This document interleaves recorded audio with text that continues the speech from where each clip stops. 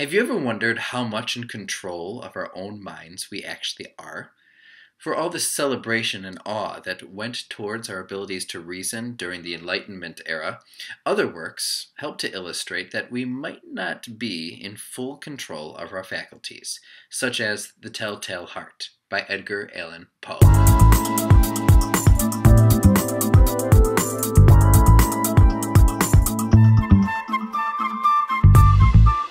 Hi everyone. My Raven Nevermore, and I want to tell you a little bit about Edgar Allan Poe's short story, The Telltale Heart. It was published in 1843 and considered one of Poe's best works, as well as a prime example of Gothic fiction.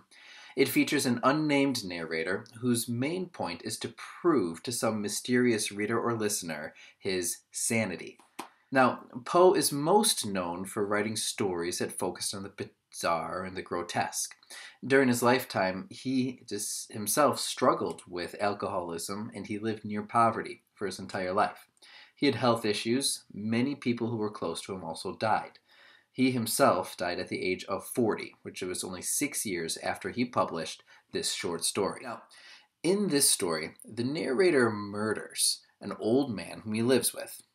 Adding to the mystery is the fact that we have no idea who the old man is or what his relationship is to the narrator. The only reason the narrator gives to us for murdering the old man at all is because of his glass vulture eye. But even the way he presents this cause is very suspect because he says, "I think it was his eye. Yes, it was this." The eye haunts the narrator, leading him to become murderously obsessed with relieving himself of whatever it is that the eye represents. Right, Nevermore? So he stares at the old man every night at midnight for a week while he sleeps. And then on the 8th night, there's this prolonged scene of tension when the old man is aware of his murderer's presence, but he can't see or hear him. Poe's emphasis is much more on the abstract psychology of the mind.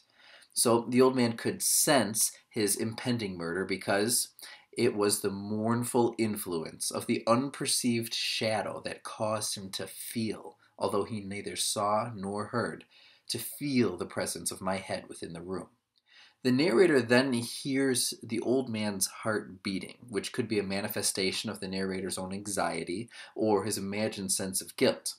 Either way, he buries the old man under the floorboards and then is driven mad when he still hears the beating heart during a conversation with some police officers. What's that, Nevermore? Oh, he reminds me that this ends much like a poem called The Raven, in which the narrator similarly ends up overcome and in a state of near insanity. Now, in the opening paragraph of The Telltale Heart, he asks, "How then am I mad?" And throughout the story, there's a preoccupation not with proving his innocence, but with proving his sanity. In fact, one of the great ironies of the story is that he spends his time explaining how rational and logical his actions are, all to justify his irrational behavior. The mind is not unified and capable of improvement or progress. In this story, we see imagination and science seeming to be at odds with one another. One other thing about this story, it's a short story, and you ought to know that Poe is considered the father of the short story. He insisted that all of his works be designed to be consumed in one sitting so that it could maintain a unity of effect. Unity of effect means that the piece is composed in such a... While we're at it, do you remember how I quoted the entirety of The Raven for you in class? I have other things memorized too, and I think memorization is important. So, here's your extra credit opportunity. You can memorize anything that's been written by Emerson, Thoreau, or Poe. You'll get 1 extra credit point for any line of poetry, and 2 extra credit points for any line of prose. Just quote them to me in class, and boom, extra credit. I hope you enjoy the story. I'm looking forward to talking it over with you in class. Until then, see ya.